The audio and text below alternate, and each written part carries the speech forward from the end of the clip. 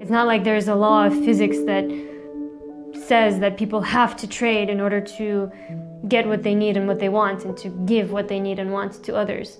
We need organization, absolutely, but I don't think that this organization absolutely has to be based on trades. Even in today's world, there are millions of volunteers.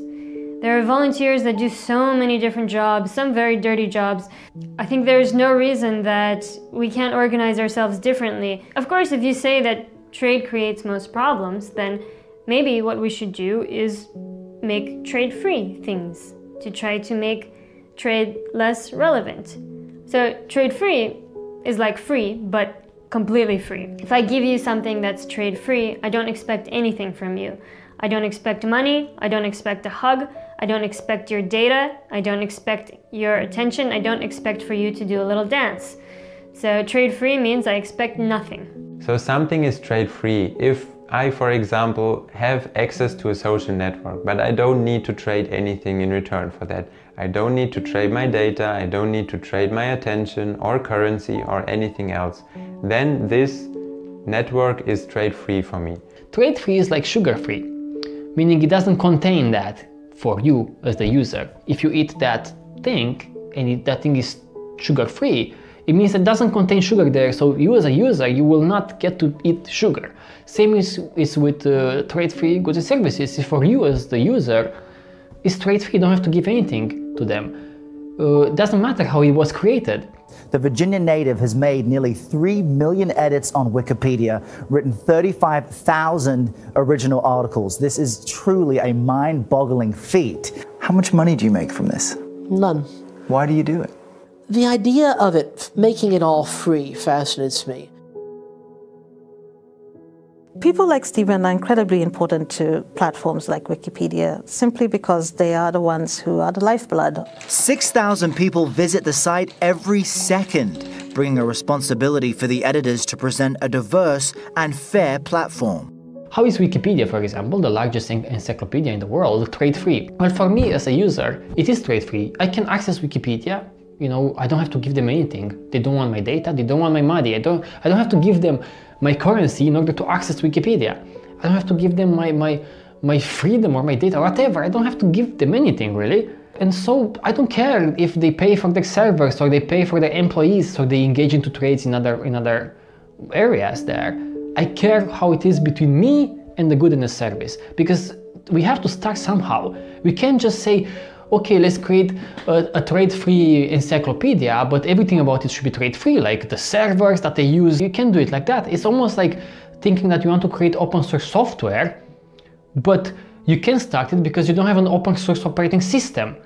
And you know, was this open source software created on an open source machine? Like, it's crazy, it's probably not, but it doesn't matter, it's still open source software for me as the end user.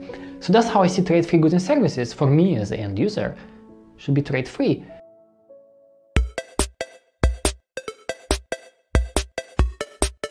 My project is to make all software free.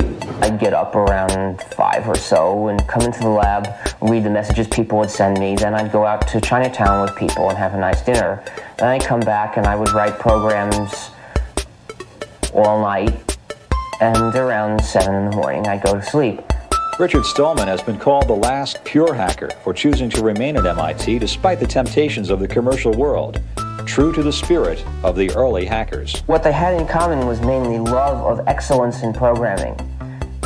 They wanted to make their programs that they used be as good as they could. They also wanted to make them do neat things. They wanted to be able to do something in a more exciting way than anyone believed possible and show, look how wonderful this is. I bet you didn't believe this could be done. Another example is also the Linux community and so many developers who program or develop in their spare time amazing trade-free projects and programs and operating systems. They just do it because they like doing it without expecting anything in return. The only reason that I made it available on the internet was really, it made so much sense. People said, why did you do that? Especially in the US, but also in Finland, that people just did not understand the concept of creating a program because you like programming. I'd done this project for myself. I didn't want to commercialize it because I didn't want to go through the headaches, and I had no incentives to. Planet Turbos is a lot like Bill Gates. Both are about the same height, which I love. I like that. Yeah. There are more and more projects coming up and people working on like other alternative social networks, and it's called the Fediverse. So there you have Friendica, Mastodon, but also Hubzilla or like PixelFed. So there are more and more alternatives coming up for like the big companies, for YouTube, Facebook and Instagram.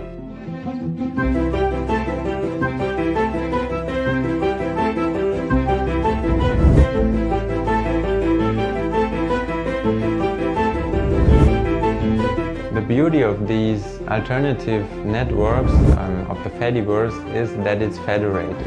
That means that I myself can host an instance. I can like put Friendica on my server and provide it to other people, and then this is one node. And then other people can host their own instance and they can then communicate with each other. So there's no centralized power, but the power is like distributed, it's federated, and that's the beauty of it.